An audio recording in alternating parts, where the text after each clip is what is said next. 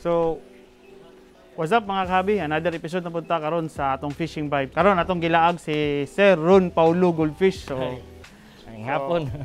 So, isa siya ka ilado nga importer, no? So, isa po siya ka judge. So, naka-judge na siya sa mga international show. So, isa po siya ka groomer. Tanan niya isda dari import yun ni tanan. So, karon ilaag ta ni Sir Ron sa iyahang isdaan. Maayong buntag sa atong mga viewers. Karon naata karon sa akong venue at itorta mo sa akong mga import. So, pila nakakatuig ga import, sir? 5 years na gyud, almost 5 years. So, sa may pamagin mo na, sir. Ikaw gigadto o gapakuan lang ka? actually, mas nindot jud ang muadto ka. Kaya number 1, ang advantage man gud, makahandpick jud ka sa imong gusto. Katong nagsugod pa kog import, giadto jud ako una first o giilan ako tanan ang mga farms para asa ko mukuha piraminti ug asa ko makabarato. Ug asa ang mga nindot nga mga goldfish. First nga mga import yun, sir, niadto jud ang Thailand. Online yun. Pero pag ika mga 3 times o 4 times ko ga-import, niadto jud og Thailand. Gusto gyud ako nga bisitaon ako mga farms. Pag adto na sa Thailand, dadto na ko kabalo nga unsa ilang facility, unsa ilang pamaagi sa breeding, o kung saan nila pag-alaga sa ilahang goldfish. Advantage siya nga adto ka dadto, maklaro nimo tanan detail sa goldfish. Kung kabalo ka mo tanag mga show grade na nga mga isda, maklaro jud nimo. Every fish pa nanay mga sulod siguro mga 20 to 30 pieces. Mag-handpick na din ka. Tanaw nimo tanan isda nimo diha na mga detalye na tanan. And kung disadvantage pud sa online lang, lisod jud siya. Kay ayo makita is number 1, blur ang video. Number 2, wala ka kabalo unsa nga size. Dili ka makakuan jud sa detail sa goldfish. For me, mas nindot jud ang handpick. Handpick jud. Kaso gasto lang siya, matum ka. Oh, gasto lang jud. Pero kung daghan nimo kong prahon, worth it ra gid siya. Kay number 1, ang experience nimo imong kuon na. And maka-observe ka tanan unsa ilang pamaagi jud. And makapangutana jud ka sa ilaha kung saan nila para paspas mo dako ang isda. Actually, ang manindot nga mga import karon akong mga bago is mga rancho jud. Mga rancho? Oo. Mga buffalo rancho. 3 months old pa pero matingala ka nga dagko na gid siya. Para sa kuha akong nabantayan gid sa Thailand is ilang tubig. Water quality gid. Wala jud kay makita nga galumot-lumot dadto. Ilang tubig is crystal clear jud kayo. Then more on live foods gid sila gapakaon. Unsa mga klase nga live food po na, sir? Dap na. Nagidagyan po na sila. Di. Kung sa dap na lang, unlimited gid ilang dap na dito. Hindi bali naagi na maligya dito nga. Tagsako gid bitaw. Ang dap na? Ang dap na. Mukumpra sila dito. Pero maingani na kadagko, ilay pakaon, itlog na. Itlog na. One time nakita na ko ito nga, na-timingan ako pag adto ng Thailand, galuto gid sila. Itlog, fish food, coloring. More on protein gid sila. Paspas sa mood ako. So mga kita ka sa mga rancho diri, 3 months old pa ni siya. Pero, dagko na siya. Gwapo dito siya curve. Nga, clean curve dito siya. Muna isa sa reason ako nga, ga-import ko kay tungod gid sa ilahang number 1 bloodline o ilang quality. Import like kaniyo. Isa nis mga nindot nga quality nga. Egg shape siya. So, ngayon tao rancho, sir, dapat gwapo siya, egg shape gid siya. Egg shape gid. Pero makaya ra number 1 ang signature gid sa rancho is ang curve gid. Curve gid niya. Kaya mga buffalo rancho, dili pod gamay ilahang wen. Mato ka silang farm, matingala ko daghang kay poster. Unsa nga klase nga mga isda. Oranda rancho, bubble eye, anana. Kaya naa yung mga estudyante, mga dito motor sa ilahang. Nanay education sa ila unsaon nila pag-breeding ug unsaon pag-export. Murag himo na gid nila og negosyo. Grabe. Grabe ko kaingon jud ko. Nya suportado gid sila sa government. So, usually makaron focus ka sa rancho ba? Rancho gid. Daghan na kay oranda. Daghan nagnindot nga oranda misag local. Misag nay nga mga gagabreed. Nindot na gid ang oranda diri. Murag signature na gid sa Pilipinas nga more on oranda gid sila ga-breed. Karon ga rancho ko kay murag para makita pud sa uban ba nga nagiing-ani nga quality nga nindot jud ang rancho. Kung makakuha kag mga quality nga mga nindot jud. Diba? Grabe ba? Ikaw mo kita sa water pigis gid siya. Tambok ig likod ba? Tambok gid siya. Then usually dapat mabaw gid ang iyahang tubig. Number 1 man mo dako ilang buko-buko kay mabaw ang tubig. Dili kay sila galangoy pasaka ba. So ilang langoy ubos sa gid. Pero kung unsa may epekto kung lalo po ng tubig guba ang curve. Ang sa curve gid nila. Maguba ang curve sa rancho. Especially kung pis-pis pa gagmay pa. Dapat mabaw jud. Mga guba mag-curve kay sige sila ana. Wala ba sila di para sa oranda nga tag-asekwadal, dorsal lagi dorsal. Sila sa ikog nila, gating gamaya. Mare lang gamit. Mabaw gid. Pero usually mga ingani kadako nga mga rancho, di na kayo na siya mo maguba ang curve sa ilahang sizes na. Pero mas nindot gyapon mo buk para paspas siya mo dako, mo maintain gid ba? Maintain jud no. Kani mo mga rancho dol, kani tanan, asa pa nagikan? Actually kaniya akong mga rancho karon akong gi-import is kay Bangpong Meng, si Pai, si Meng, si Jeseda, isa na sila sa mga organizer nga og mga breeders og sikat nga mga farm sa Thailand.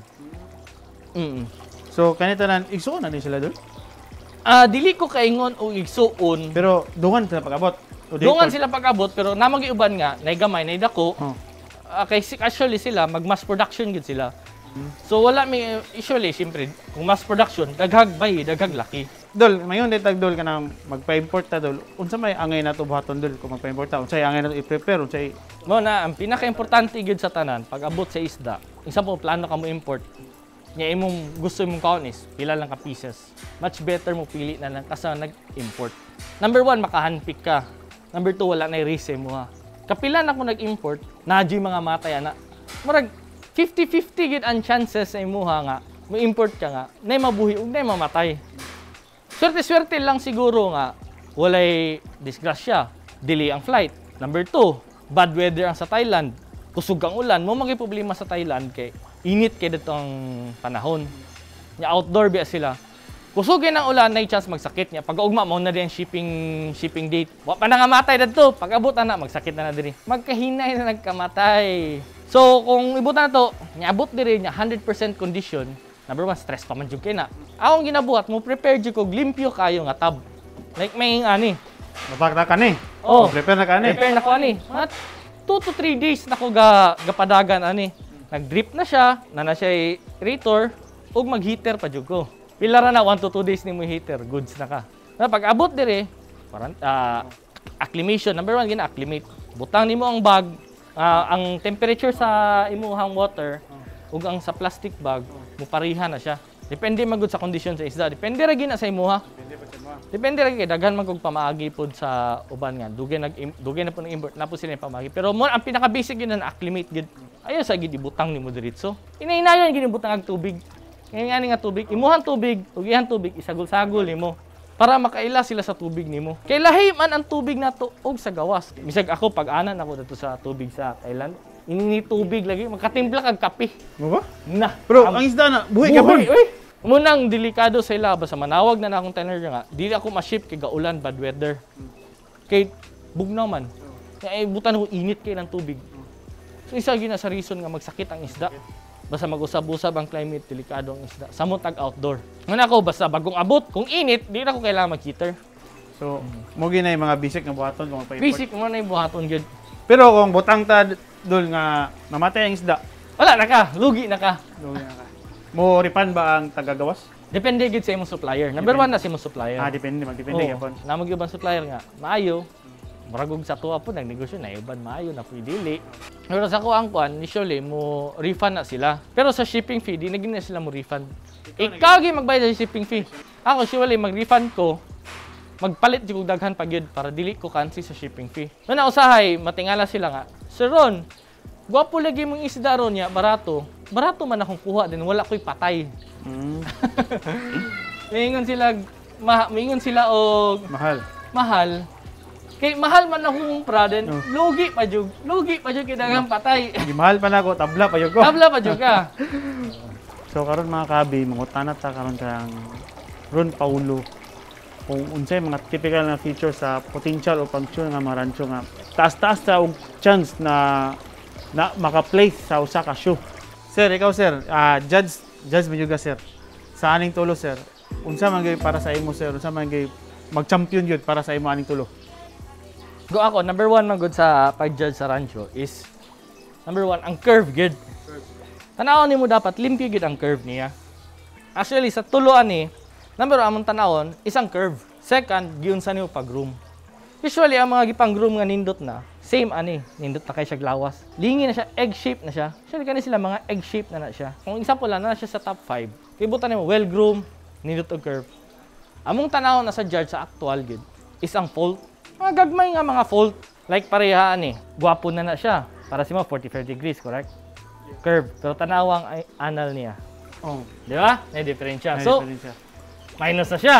So, kani, tanaw nimo. Nindot og lawas. Pero asa may mas nindot og curve? Silang duha. Pero kani siya dili kay nindot og curve. Pero good as clean curve na siya. Then, ayang anal is duha. Correct na na? Okay. Okay. Pero, Okay pa yung anal. kani pod, gwapo dyan siya, gwapo curve, clean curve gid siya, all white. Basta okay ra jud ang ingani nga pagka-white, basta na ay color pattern. Like tanaw nimo, may red, ulo niya red. Dili siya hugaw ba? So good as gwapo gid ang color niya. Tanaw nimo yang mga scales, kumpleto. Ano yung scales, kumpleto gid ang scales. Wala na nga pakpak, ana. Kana nga pakpak, minus ka pa na. Lagi na siya minus. Sa kanin tulo, unsa gipiliw nimo sir? Kung ikaw pa kan. Kung ako, medyo lisod-lisod pero tanawon ako kung kani man good, mas nindot siya curve. Okay. Mas nindot siya curve. Oh. Kani akong pilion. Kana Kani. Unless full white na siya, lisod ka kay mas gwapo jud ang night color. kung And full usually, white, sa alanganin oh, gid ikaw. So, alanganin gid siya basta full white lang. Gwapo jud na pattern. Sunod kini. Full red. Wa man siya problema pod. Di pareha ni. Gwapo na unta siya. Kaso gubag anal. Dako na kay na siya nga minus oy kani ngani anal. Pero kung kung mo groom ka dapat ingani jud. Ingani jud lawas. nanang lawak gid. Ano yung mga lingin jud siya lawas ba? So you can see, oh, gwapo jud siya lawas. Pareha niyo, gwapo na kay naglawas, oh. Mga gwapo na naglawas. Ang imong basihan na lang ang pag-curve niya. Kani medyo sobraan siya 45 degrees. Ayan tail. Dapat may ingani gid mga 45 degrees is mga ingani. Ingani. Ingani, okay na ni siya. Grabe mo tanong mga judge ba? Ako para sa kuha, murag pare-parehas Pareha, sa pareha. 45. Oh, pare-pareha. Pero ako yung gitutukan mo. Then tanawon dyan nimo ayang swimming pattern. Swimming pattern. Swimming pattern. Tanawon nimo yung swimming pattern. Straight jud siya. Na magibaran siya mo ana saka. Kana Dapat dako yun ang jud langoy, straight. straight jud ingani jud. Langoy nga ana paubos pasaka. Dapat man good sa show man good mas nindot kung lihok imong isda same ingani. Kondisyon kay ba? Sa gamay tuktok nimo, amo mo ginang tuktukon. Hingahin lang. Tanan na murag musayaw bitaw siya. Magpasikat siya ba? Murag bitaw mupaso siya. Diha dako jud kay nga impact sa mo ang mupaso ang imong isda. Kaya na magiuban isda ini siya show bitaw. Kulang pagka quarantine, kulang pagka cutie. Magpundura na siya. Gwapo kay mga isda pero di mo langoy. Wala na. Fashion show ba na ang show. Murag go nag fashion show. So kailangan isda go ka. Mulangoy jud ka dapat. Pero kung nindot jud mi sa paningkamutan gyud mo nagmulangoy. Pag di gyud mo langoy, wala na may mabuhat ana. Ani magud kung nindot pagka condition imong isda, gi-ready gyud mo siya sa show. Mulangoy gyud na siya. Kung wala nimo gi-ready basta kay kuha lang kasi mong fish pan, kuha lang kasi mong tank. Sabak nimo sa show. Number 1 mo ginay na sakit. Magpundo na siya. Ano ba na mag-ik pa, magsakit pa. Wala na. Disqualify na dito basta magsakit. So, Dol, nag-mention naman ta grooming Dol. Unsa may tips nimo nga unsa man pag-groom sa rancho? Sa pag-grooming lang gid sa rancho, number 1, imong tubig, imong water level is mabaw. Oh, maingani ka mabaw. Pila man ni ka inches, mga 10 to 15 inches. Yan na. Depende sa imong isda kadako na. Ako maingani kadako, masakto na siya mga 10 to 15 inches. Number 2 gid sa grooming, no? Tubig gid. The more limpyo imong tubig, the more sila paspas mo dako. Kaya mag-power feeding magug ka. Power feeding ang goldfish sigig tai-tai, dali mo lubog ang tubig. Sa man nimo sigig bahog-bahog, imong ammonia taas kayo. Tigid siya kadako. Unang kasagaran na kung gusto mo samot ang mga bag-o pa mo. Ako masuggest is basic gyud, palit mo og test kit, nitrate, ammonia, pH. Na pila ra man na. Pailahan nimo imong tubig para minti kung limpyo ba. The more limpyo imong tubig, ang tubig na bahala mo take care sa imong isda. May siyang magsakit para dali na ka-recover. Kaya bisag unsaon nimo ang isda mo dako gyud. Sakto lang pagbahog, sakto pag water change. Mudako gyud imong isda. Taas og protein. Mao magi number 1 protein. Kung gusto ka pata, paspas mo dako imong isda. Live foods. Pero ang problema sa live food, hugaw. Like sa mga tubig. So dapat limpyuhan gyud pila ka days nga drip ka. And ako pod mag live foods ko after pagkaugma water change jud ko. Kaya di man gyud na makuha tanan kay syempre ang kanang tubig. Makuha sa kanal sa pa. Hugaw ya gyud. Kay live foods ko na ako tubig dira. Kinahanglan na di ako tubig dia. Kay live foods jud ko. Palangga mo guna tong isda. Number 1 gyud na gusto ka successful sa hobbies. Palanggaon gini mong isda. Kung maliguan ang isda, liguan. Pwede pa lang. Diba? Take care gini mo yung isda. Importante dyan na. Mubawi man gid ang isda sa imo. So mga kabi, daghan gyud ang natunan karon no, especially kay Sir no. I-share gid niya ang mga knowledge na iyang natunan sa pila ka tuig, especially sa katong nakalag siya sa Thailand, no? For the first time na naka-share sa mua og unsay naa sa gawas. Kung naay mo contact sa mo sir, sa asa mo ka makontak nila sir? Actually, sa Facebook lang yun. Full na akong friends sa Facebook, pero follow na lang mi sa Ron Paulo Goldfish. Feel free to ask question or inquire sa kuha. Within 24 hours, maka-reply radyo ko sa inyo ha. So, Ron Paulo Goldfish. Ron Paulo Goldfish. Nationwide ba ka sir? Nationwide. Nationwide. We ship airport to airport. Kung basta nalay, landinganan, zero plano, ma-ship na muna. Makaship, oh. So, timanin niya mga kaabiyaw, nationwide, makaship yun si Sir Ron. Sir, for example, kaning tulo nga nasa itong atubangan, pila po yung price range ani? Usually, akong price range sa Ranchu karon is na ako yung mga breeding material nga worth 5,000. Then, mga show quality, more or less gina, mo price tag sugod og 6,500. Pataas na siya. Depende sa kung kuha. Naagi uban nga, mahal akong kuha, so mahal po akong baligya. So kung mag-breed lang, breeding material, okay na siya. Same blood din, gawas na ang iyahang ing-aning nga quality. So that's it mga kahabi. So mao na itong tour kang Sir Ron Paulo. So nakalagi ta siya. So sir, naba kay gusto i-shoutout sir? Shout out na lang sa mga habis, sa mga goldfish. Tanan Club. Tanan Club, oh. So tanan na gid to ha, di na gid magmahay kay wa gyud gipili adto. So sir, salamat kayo sir. Ay, thank you po guys inyo. That's all. Ayaw mo kalimot of subscribe and hit the notification bell para ma-update mo sa among mga new videos. See you in the next video.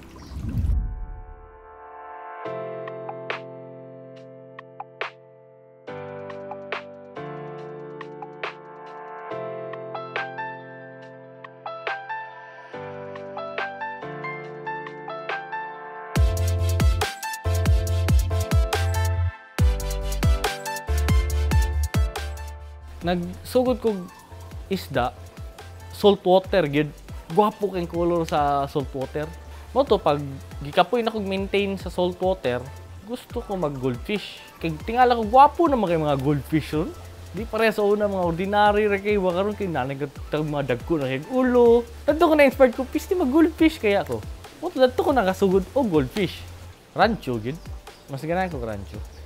Para sa ranchu kailangan gyud more and perfect gid ba. Especially sa curve. Lisod man jud ko ng nindot jud nga curve. Ako kay competitive jud kay ko nga tao. Mahilig ko sa negosyo pa, mahilig jud ko kanang gusto ko mo compete. So ga-research ko gyud sa nila og asa sila ga-import. So makita ba nimo sa Facebook nga kanay nag-import siya ani. Dadto ko ni sulod, gi-chatan ako ang taga Thailand. Ang farm to Lucky Farm. Mo to nag-import jud ko, giris gyud nako. Gagmay pa kayo. Di pa ko kabalo mo tanaw goldfish pero na-challenge ko nga dadto jud ko nakasugod.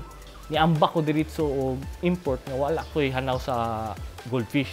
Mo to first wala patay tanan. Di jud ka mo give up sa imong goal. Makuha jud nimo imong gusto kung patience, never stop believing in yourself. Start small, think big. Mao jud na sugod jud ka sa pinakagamay, pinakaubos. Pero yung na dako gyud peramente. Amo achieve gyud na nimo. Ayaw dali-dali ah. Ayaw say magdali ka mamumo jud ka. Same so ka mumo jud. May gani kay wa mabungi na upaw lang. So mo to sige ra jud import balay si kamat yan. Sige import. Hanto dadto na dai nakadaghan na ni kong naila sa goldfish community sa mga group. Ani tabang po sa kuha nga unsaon pag-identify nga nagsakit na siya, unsaon treatment ana. Dada na ko nagsugod. Pero first of all, before ko nag-judge, mapil jud kag show. Di magug ka makaton kun di jud ka mapil og show. Bisag unsa nimo pangutana diha nga tao, bisag kinsa pa nimo gipangutana, bisag contender pa na siya sa Pilipinas. Sige pangutana, di ka mapil show, di ka ma-improve. May kag unsaon nimo. First na ko apil sa show, pildi gid tanan. Second na ko, Ranchu gid akong gi-compete. Ni champion ako Ranchu. Pag third na ko, nag-BOS na. Anto sa sige na kog apil, magsige na jud kag kadaog. Makabalo ka. Makabalo mo ga mo bitan na mga tanan sa kuha nga. Sir, unsaon para mudaog ang goldfish? Unsaon para makabalo? Apil og show. Mura gyud ako makonsela. Experience jud ka. Never stop joining the goldfish competition gid. Ay hunong taman sa di niyo ma-achieve imong goal. Kung nakay imong goal is mag-BOS ka, ay hunong taman sa tama bisag pila pa nakatuig. Moabot ra ka na. Kung sige kag apil dali ra kay ka makaton jud. bisag sa tingod nga kinabuhi, tiyaga lang gyud, di lang gyud ka mohunong. Ma-achieve ra gyud nimo tanan. Na naman gina sa among standard sa judging before ako nahimo kong judge. Nag-apprentice jud ko kadua katulo ba to? Ay ako nag-judge. Kung katong gusto mag-judge, pwede jud mo musulti sa mga organizer. Sir, kanang pwede ko mag-apprentice judge. So, ikaw, kung man yung mag-apprentice na, ikaw na po ang new generation nga mag-judge po sa lain nga lugar. Ang show is fashion show na siya. Kailangan imong isda nga mulangoy. Isda go siya. Dapat go siya mo salom. Tanawon dyan na mo. Unsa iyang langoyan, hindi mo po na makita iyaha mga minus or plus points kundi siya mulangoy. Ma-advise na ako sa mga saba sa Facebook before mo mutira sa mga judge. Pangutana lang sa amo nganong napildi o nganong nidaog imong isda o nganong kanimo nidaog. Kaya na, ma-answer na niya, diha na dayon mo makabalo og makadungag og knowledge sa inyo, ha? Wala kaon sa akong giganaan sa goldfish. Mga tao, atong mga kahabi, dagkang kay kag maila-ila. Bisag kinsa nga tao, dagkang kay kag maila-ila. Friendship, tanan. Para suma sa inyo, ha? Natatay bagong kailan na pod. Magkita ra gyapon ta pon. Nga na akong ganahan, ang banding ba? Ako din si Ron Paulo Dianyo, known as Ron Paulo Goldfish Philippines. 5 years na ko ga import og goldfish, tall, dark, and itsuraan. Ay nag-start ko goldfish sa Cebu, karon na ako sa Iligan. Kaya akong hometown is Iligan man gyud. Sa itong mga viewers sa Fishing Vibe, natay giveaways from Ron Paulo Goldfish. All are imported. Ang mga oranda to gikan kay Jeseda Farm, gikan sa Thailand, and isa ka Buffalo Rancho kay Bangpong Meng. Simple ra kay buhaton para natay chance nga modaog ta sa itong mga imported goldfish is just subscribe and like sa Fishing Vibe sa ilang page. Ay pa-shoutout ko sa akong mga taga CGC from Cebu, Enthusiast Goldfish Club, especially nilang Dave Ramos, Jordan, Arvin Dakay, Chris Castano, Roland Cuyos, mga customer na ko silang James Kenneth, Clifford sa Tiga Iloilo o tanan mga goldfish hobbies nga na into sa goldfish. Again, sa kinsa tong gusto mo daw sa akong mga imported goldfish, just like and subscribe sa Fishing Vibe.